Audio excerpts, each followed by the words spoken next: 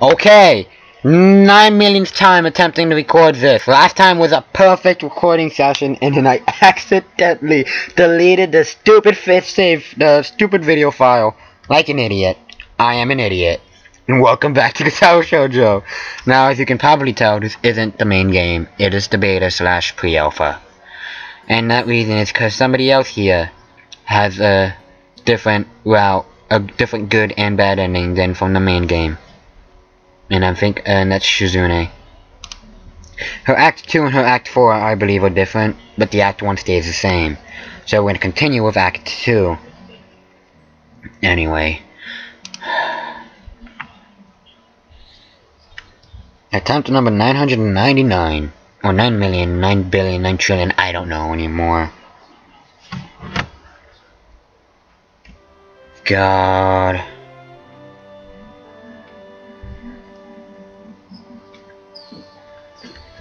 Just kill me at this point. Like, if that doesn't work, I give up. Go find somebody else to look at. There's like some other person, somebody else did this way better than I did.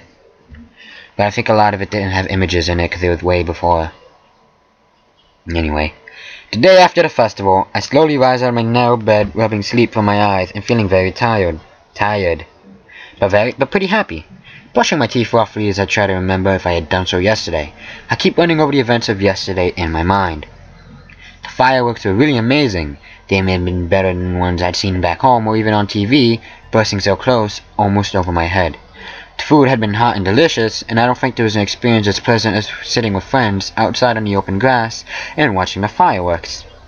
Remember how fun yesterday was helps me feel slightly less tired. But my eyelids are still heavy, and I just want to go back to bed. Suddenly, I remember what day it is. Unless I'm wrong, there's an exam today. I instantly snap wide awake with fear. Can't remember anything I studied yesterday, because it's all been eclipsed by my memories of the festival. My heart almost leaps out of my throat. I wonder if this is some kind of cruel joke, handing out tests almost immediately following the festival. Hey, it's tried. And I was so confident about it yesterday, too.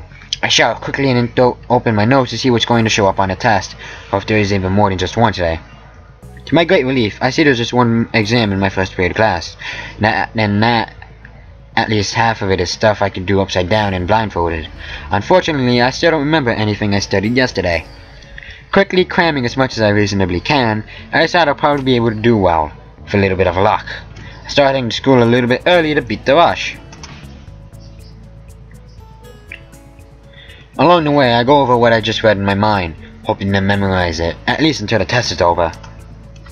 As soon as I step out the door, I notice that the festival booths and stalls still haven't been fully taken apart yet. They still stand on the school grounds, almost eerily in the vacant silence with no one around. Halfway to the school, walking between the stalls, I start hearing the grass crunching behind me under someone's feet, and look over my shoulder, feeling slightly creeped out. I see Shizune standing on the grass, holding a bunch of envelopes in her hand. She returns my gaze with a wave and an innocuous look. At least I think that's how you pronounce it. ... Hi, Shizune. No sooner than I say it, do I realize that she may want something.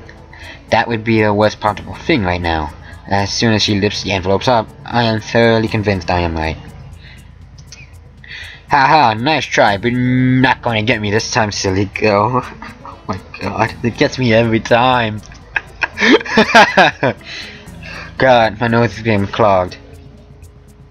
Or at least it feels like that way, I have no clue if it is. Whatever! I turn and walk away. The school is within sight, and I can get at least another 10 minutes worth of valuable studying in at my desk. Shizune swiftly moves in front of me, and I almost bump into her. Frowning, she raises the envelopes above her head like she's going to hit me with them. She looks around quickly and then starts slapping her hands together angrily, crumpling everything in her hand. I almost want to point it out, but Shizune seems to notice about my help, and it only makes her angrier. I should get going. Taking a quick glance at my watch, I keep walking. Shizune gives up and puts her face in her hands in exasperation, coming in close and holding her hands out on my neck as if she is going to strangle me. Stepping back, she holds up a finger, signaling for me to wait a second, then runs off. She probably went to get Misha. There is no way in heck I'm going to stick around, so I hurry to class and get ready to face my exam head on. The questions are a lot less difficult than I expected, and I take full advantage of it, without a second thought. After the test, the school day becomes much easier. I get the feeling I'm not the only one who feels that exams right after the festival was a bad idea. The teachers generally don't seem too focused on their work. By the time lunch rolls around, I'm already thinking of how to dodge Shizune and Misha. I'm sure they'll hunt me down like an escaped prisoner, an analogy that goes more apt the more I think about it. Eating a very dry sandwich on a school roof, I know what it's been like here so far. First I had been a little depressed by the notion of having to go to school here. No matter how I tried to rationalize it, it seemed like I was being sent out to live out my last days in isolation. Kind of like being sent to an old folks' home. But it seems like I'm the only here who thinks that way.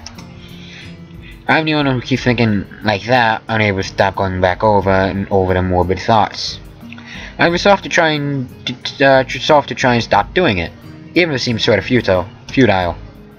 Why do I keep I shift my body to try and lie down. The roof is really a great place for eating lunch. It's quiet, breezy, and I can eat staring at the open sky behind me. The door to the roof opens gently with a click. Is it, Hanako, please? No, I know who it is. Okay. It's Misha. How long has it been since last time you appeared in a video? I have no idea. Alright, my voice. Should I do this my regular voice? I guess so. Maybe. Oh, I should probably do other voice. I have no clue. Ah, God. Yeah, let's try this. Hi, He-chan. God, no. I start to make a break for the door, but she closes it deftly with a kick. Hiya! No, I'm just kidding. What are you doing? Listen, He-chan. There's something important we have to talk to you about. We? So then, where is your other half? We split up to look for you, of course. If one of us finds you, we're supposed to signal the other one. How are you supposed to do that? How is that even possible? How? How what, He-chan? How are you going to signal her? How is she going to signal you? They can't yell out to each other now, can they? After briefly thinking about it, I am confident the only way they could communicate with each other would be via flare gun, or some kind of searchlight. Misha touches her earlobe thoughtfully. You're right, He-chan, you're right. I guess we didn't really discuss that. Well, it's okay, the important thing is you're here, so... No. I throw open the door and quickly run down the stairs after closing it behind me. The bell rings as soon as I make it down to the first floor, and I trudge off to my next class, hastily packing the uneaten half of my food in my bag and downing the rest of my water. It is afternoon. Yes, I'll get the music track right. And because I'm scared that something happened to the recording, this will be the end of the first part. An 8-minute video. Yes, it's short. I'm sorry. Hopefully next one will be like an hour or so, because I'm hoping to make it at least that long.